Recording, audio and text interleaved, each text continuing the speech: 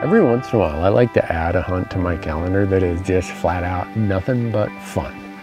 None of this grunting, hard work, cold weather like elk hunting can be. None of this having to hike to the top of a 10,000 foot peak like mountain mule deer can be.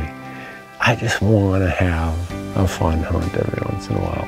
Anyone who watches our content, you know that when the question is asked, Randy, what's your favorite thing to eat? What's one of your favorite things to hunt? Pronghorn. I am unexplainably somehow addicted to pronghorn hunting. People ask me why or how can it be? I think it's because they're absolutely unique to North America. The places they live, it can be up in the juniper and grass, way down in the sage, almost down in complete desert. You never know where you're gonna find them. They're very adaptable. They can live in some of the harshest environments, from super, super hot in Arizona to super, super cold in Montana and Wyoming. And they are unbelievable when it comes to eating. They are, man, they are just really, really good. The only downside with pronghorn, they're not the size of elk.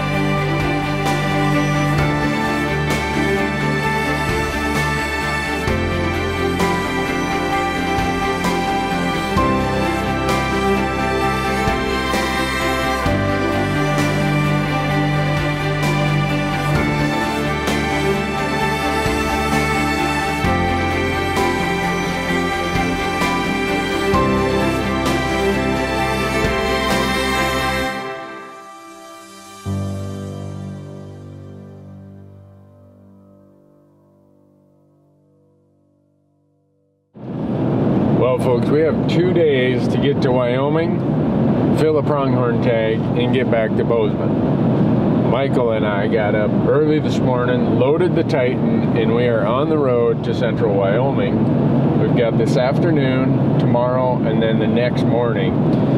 So, we're gonna see what you can do in central Wyoming when you only have 2 days to fill a pronghorn tag.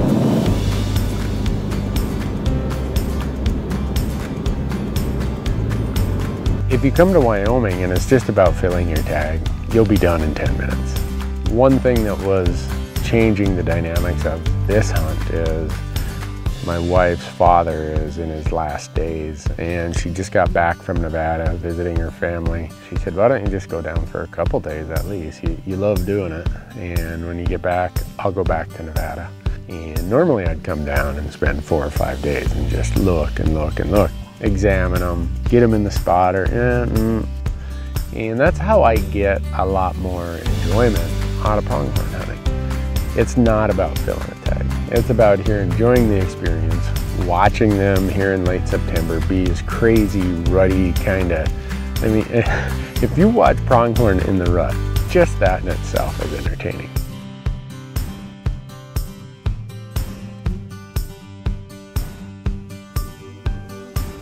On this hunt, it's a tag that I drew, doesn't take a lot of points. It's a spot that a lot of people don't apply for because Wyoming has a little asterisk that says difficult access. Well, it is kind of difficult access, but if you have your on-X system, you can navigate it. You'll find some bucks. You just got to understand that every buck you see isn't one that you can go after. And if you take that mindset, that there's going to be some bucks you have to just walk away from, it's not that frustrating.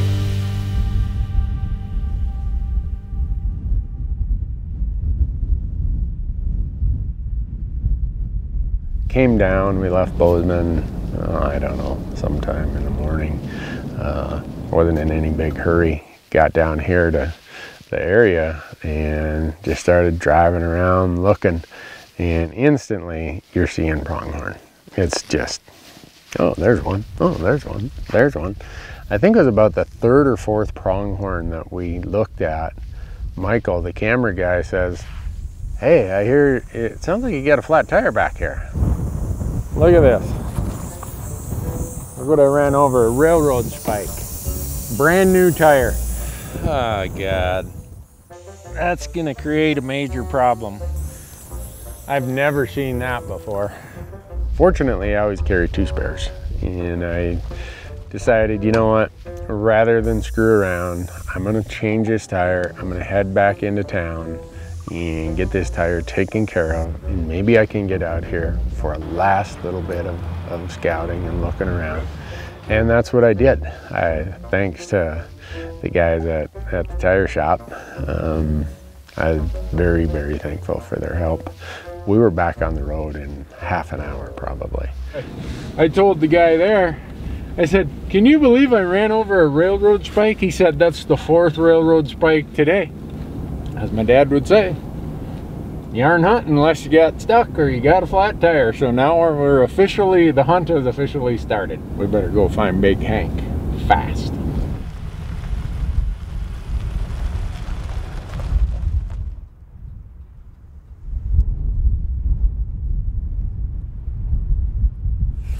Well, we're out here.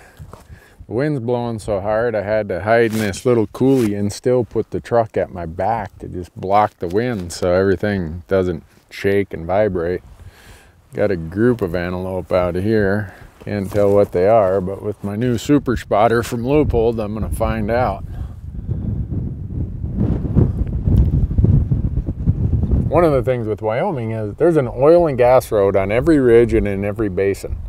So if I said, oh, I'm gonna go that way, I'd go about, I can see about 3/4 of a mile, there'd be another road and another road and another road. So really what you do is you just take advantage of the fact that there are tons of roads here, and you put yourself in positions, put the sun at your back, and just glass till you find one that's worth looking at even more. And that's what I did that evening, and just drove around and looked and looked and looked, kind of doing an inventory, as I call it. And I did see one buck way out in the shadows. It was just too late. We weren't going to be able to make a stock on him. And the evening sun was getting low, and the shadows were so tight. As far away as he was, I could make him out as a good buck, but not, you know, super good or just average. He just looked pretty good. So marked it on my GPS and said, tomorrow I'm going to come back and look for that buck. We got about a half hour of shooting line. I'm now going to start easing my way out a different direction. See what we might find. Tomorrow is more of the same. And considering the fact that we had the malfunction of a railroad spike messing up our plans, I thought we got to look over quite a few bucks that first day. So when Michael and I got up that morning, in my mind, I was looking for the buck that we had left the night before.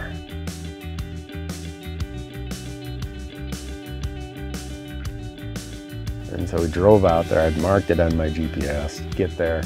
And unfortunately, the angle of the sun, the way the road is, it's west of where he was, and the sun's coming up in the east. So I just had a short window of time before the sun got up and really messed up my glassing. And I didn't locate him, but he could have been down in any one of those little cuts and draws. You just never know.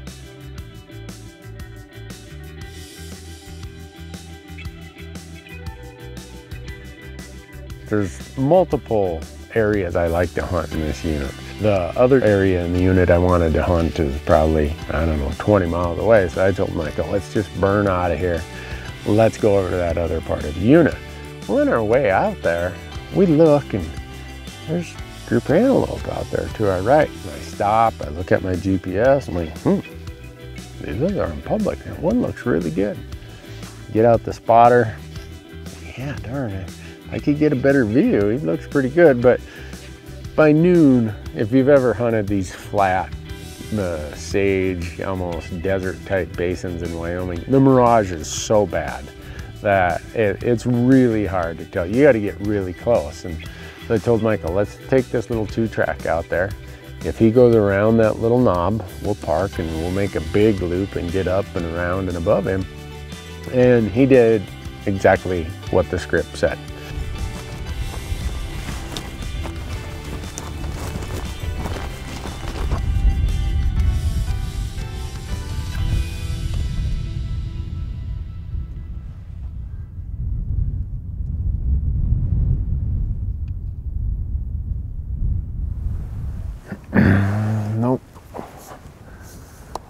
definitely the best length that we found. He goes out and comes in really nice.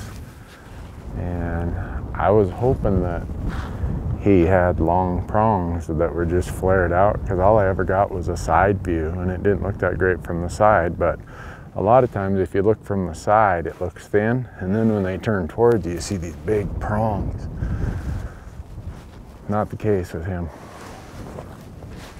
I know some people watch me hunt antelope on these episodes and probably think that I'm here just milking it for all I can. And that's right, I am. There's just all kinds of things that you will learn by watching them more and more. And that's why I don't film my tag right away. I feel like every time I go pronghorn hunting, I'm learning.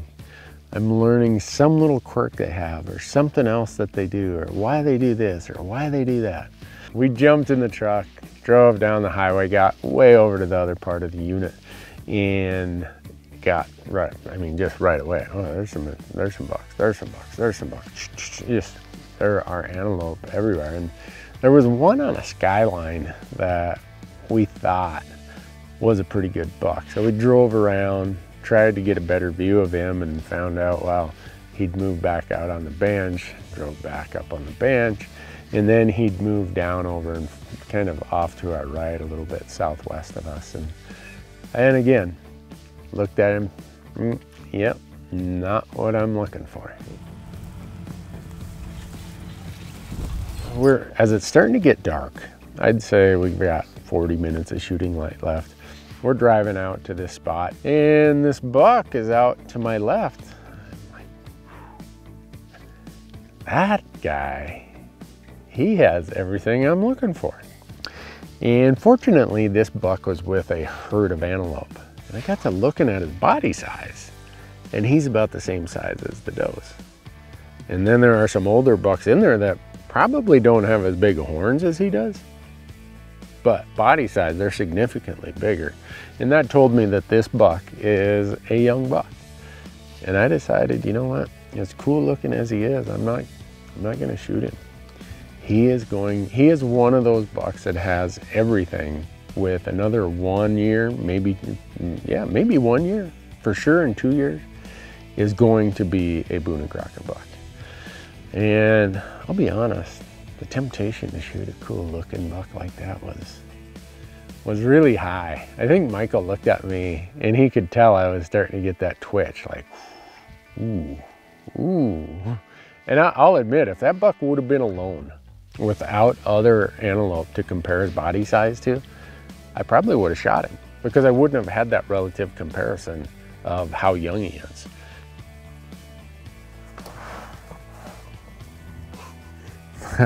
After a day and a half of seeing nothing, the temptation to shoot that buck is so huge, but I just know what he can be and let him go. If someone shoots him next year or the year after, they're gonna shoot a whopper. So with that day pretty much over, I told Michael, I said, well, we got to be out of here by noon tomorrow. I guess we better get serious about this project. And tomorrow morning, we're going way back to the end. I would say if I took the 5 nicest bucks I'd seen, probably 2 or 3 of them were way back in that far end. And there's a lot more private back there, so I knew that could be a challenge, but what the heck, we're gonna go back there.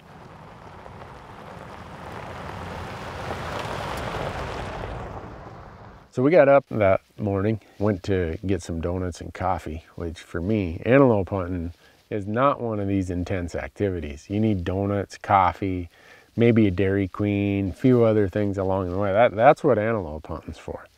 I mean, you don't make this into work. This is pure pleasure. And so we get out there right at daylight and still can't find that one buck from the first day. And again, in the morning, the sun is not in my favor. We're seeing some other bucks that are, I'll admit, they're kind of tempting. You gotta leave in a couple hours. There's a buck out here with one Dall that, I don't think he's huge. He's got decent mass, decent prongs. I can't tell if he hooks in, hooks back. He's not that tall, but I love eating antelope, so it's either that one or that one or one of the 20 we probably saw on the way in here. There's so many bucks. It's, at this point, it's just a matter of saying, okay, this one will do. There's some BLM and some private, and we see a really good buck. The best buck that we'd seen the whole trip is way back in this drainage. And on my GPS, I'm trying to judge whether he's on public or private. So I told Michael, let's hang a left and go up this draw, keep the ridge between us and him, and we'll peek over. And we start going down that draw, and the boundary is getting tighter and tighter and tighter. And pretty soon I hit what I know is the boundary, and I glass him and I range him. And he's 350 yards, I think, something like that over there on the private. Darn it. We need him to come left. We've got him right here at about 280 yards. But they're right on the property boundary. I need him to come left. So when we're sitting there and I'm bemoaning my bad luck that this buck happens to be on private, Michael, the camera guy, says, well, what about these ones over here? And I look, I'm like, wow, that's another pretty darn good buck. And there's, I don't know, a few does with him, and I'm looking at my OnX and I'm like, darn it, they're up on that ridge. That ridge is private. If they come down in the bottom, it's public. So I'm kind of turning around, getting organized, thinking, well, maybe there's enough bucks running back and forth here. That guy's pretty aggressive. Maybe he'll get pushed, or his does will get pushed, or he'll push another buck, and it'll bring him down here onto the public.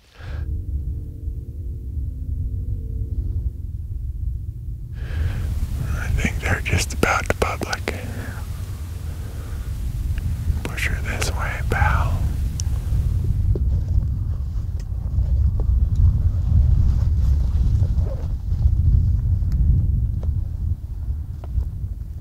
He takes off running, makes this humongous loop way out into the private, up over the ridge, out of sight. I'm like, well, there goes that opportunity. And Michael's like, here he comes. And the buck comes running back over the hill, and he comes over there with his does. Well, what had happened is over to our right, where we couldn't see, another buck was starting to get closer to his does, and he was going to go run him off. And so I range it. Oh, I can make this shot. Get set up on my bog pod.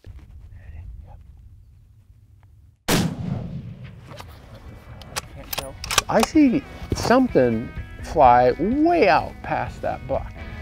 And I'm like, how in the heck could that be?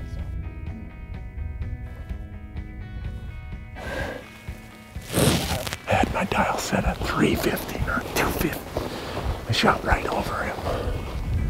When I was getting ready to shoot up this direction, it was 375, so I had my dial set at 350.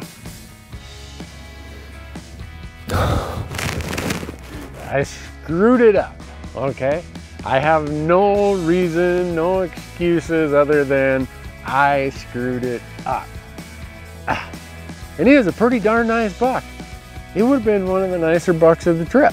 I guess the good news is it means I get to hunt a little more. And on our way walking back to the truck, walking these ridge lines in a glass way out there, I told Michael, I said, you know what, that basin, there's a buck bedded with a couple does out there.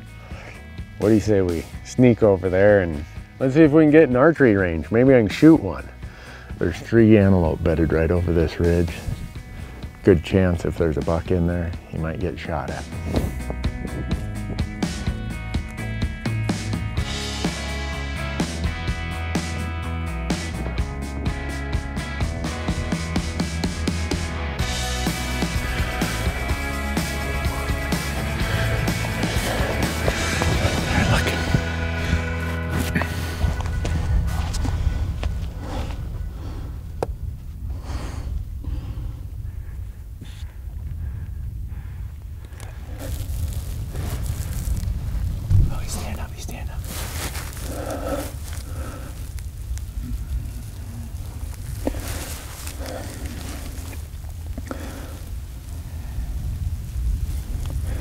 Trying to clear that rock right in front of me.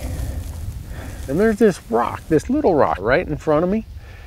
And no matter what that buck is doing, when I would get on my bog pot, that buck, my rifle barrel, even though the scope was just clearing the rock, I would look, I was gonna hit that rock in front of me.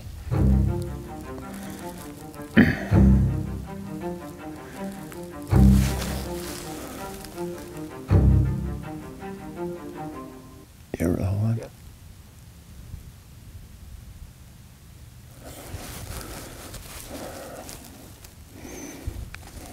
Well, I don't know if I'm gonna clear that rock.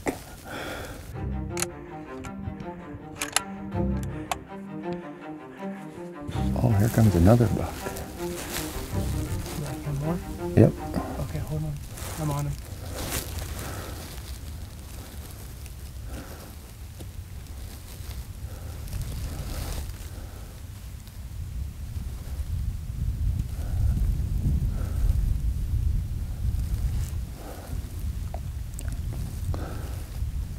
Ready? Yep. Turn more broadside, buddy. You got a broken prong on one side.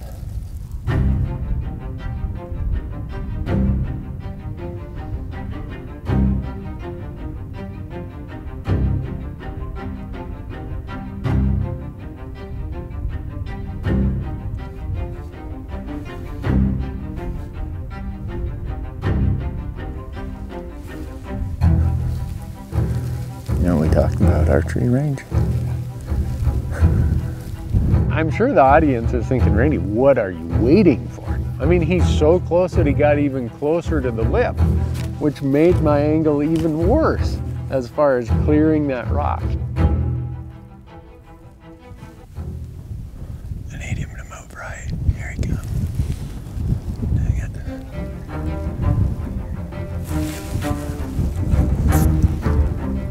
I'm not gonna clear that rock.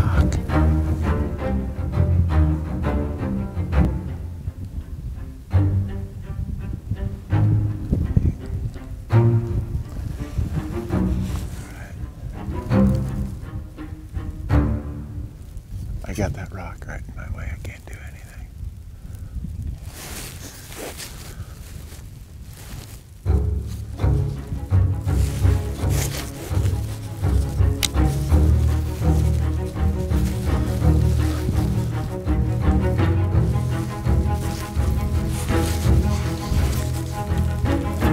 Ready? I'll let him do his thing here.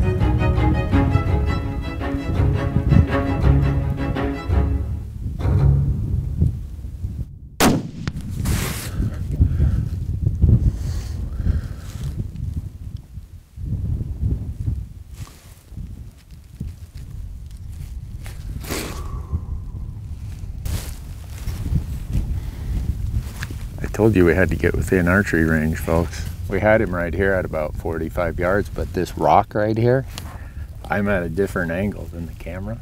All I can see is here, and I'm popping up, trying to get closer. It's not. Nice shot. Thanks, Michael. Like, the wind was coming from them to us, and they had no idea where we were. They just kept looking and looking, and it's fun to come here and just look and look and look and look. And I think Michael knew that this morning I was about ready to make a purchase. I was done window shopping, and whatever unfortunate buck. This buck wasn't even here when we snuck over. He came walking in from the left. The other buck is a little bigger than this one, but oh well, doesn't matter. He's laying right there. You want to go see what the result is? I do. You're a nice buck. You broke one prong and almost another. You were a fighter. What a fighting dude. He broke off a bunch here, a bunch here. He broke off that prong. This one is all cracked. I could break it off if I wanted. But look at that mass. He is a heavy buck. Thank you, Mr. Buck. Thank you.